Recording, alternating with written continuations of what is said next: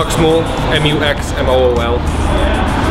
Big McLarge huge? Is that that's a Mystery Science Theater 3000 reference. It's from Space Mutiny when they're doing all the slam, squat thrusts, thistle McSide iron. I just think it's really funny. It's sort of a double entendre. Riff Tracks is Mike, Bill Corbett, and Kevin Murphy from the later cast. And then Riff Tracks is, I think, is a much better idea than what Joel and TV's Frank and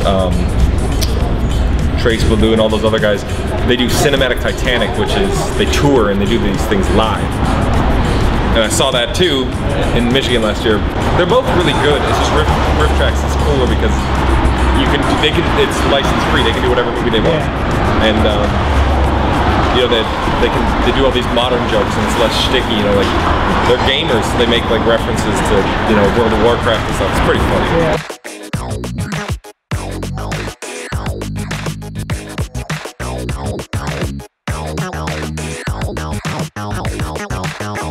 I think video games is probably the biggest influence, and it's really funny because there's this quote that I'm not going to get it perfect, but it was the owner of Atari company like many years ago, and he's like, people don't emulate what they see in video games. Kids did what they saw in Pac-Man. They'd be sitting in dark rooms, chasing pills and listening to repetitive electronic music. It's like, damn, that's really, like we kind of do that now, right? I do really well with intimate. Just a few people, like anything under 200, I can kill it.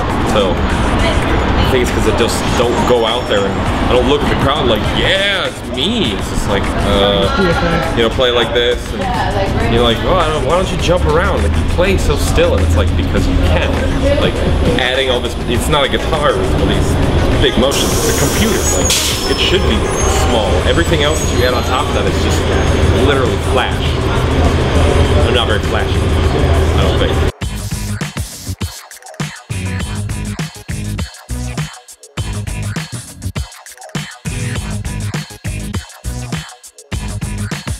Opening up for Bass Nectar, New Year's 2011 to 2012, like 13,000 kids. That was really cool.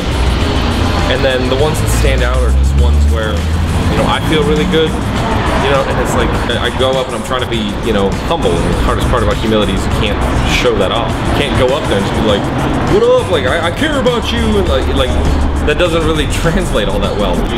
That's why I'm trying to work with so many levels of subtleties, because if I stand very still with my head down and I'm playing, there's more focus on just what I'm doing. Yeah. Which, there's people who don't do anything, they just hit space bar and they have everything in arrangement view, and it's like, that is one way to play. That's not how I want to play. I never really wanted to play live shows, but then it was like, okay, if I'm going to, what is it that I want to show? And it's like, well, that, and but then if I do that and then I just look up and I turn the volume down, you can get a lot of reaction on just a little thing.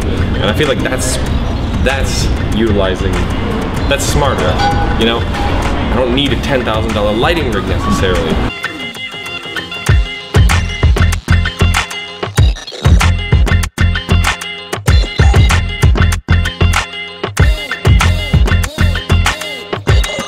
Or like boosting posts on Facebook. I will not do that. I refuse to, because it's like Facebook is already rich. They're trying to privatize the internet, paying for something that used to be free just to reach your followers. So it's like, fuck that, I'll hack that. Just make good posts and it gets around. Just write something good, but that's what most people can't do. Like Lou Reed just died, and obviously Lou Reed has a very big place in music and history. What's up? Yeah, what's up, man? What's your name? Right. Right. What's up, man? You guys playing tonight? Yeah. Wait. I'm G. Jones and that's Minnesota. Minnesota, from Minnesota. Oh, yeah. Hell yeah. Hell yeah. Oh shit, sorry, you guys hear the phone? Oh, no. This is gonna be part of it. Bass, G. Jones, their friend. What's up, guys? Yeah. Alright, we gotta go this way. Yeah, do it. See you then, man. Yeah. What was I saying? Oh, right, Lou Reed. Yeah. And it's like, I almost made another point the other day because it's like, Lou Reed this, and like, what a loss. And it's like, and I hate it. It's like, okay. Were you talking about how influential Lou Reed was the day before? Are you any more aware now that he's dead?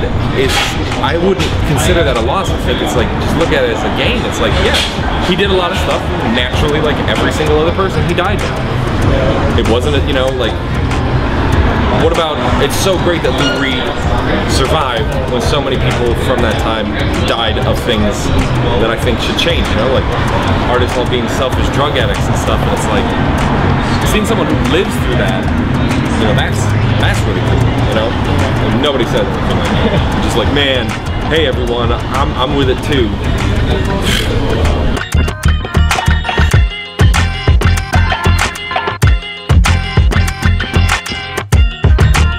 I was really into social media stuff early on, and I mean like 2005, 2006, it was really cool how you could just, how involved you could get, and that's like with the MySpace days. And then when I got signed to Ghostly, you know, they sort of pitched me like that, you know, like, but then it kind of fell off where it's just kind of like, you know, now you can buy Facebook likes and inflate, you know, like exponentially, and then it doesn't have to be that way. You know, we have a great democracy with things like SoundCloud, you know, and YouTube and Netflix.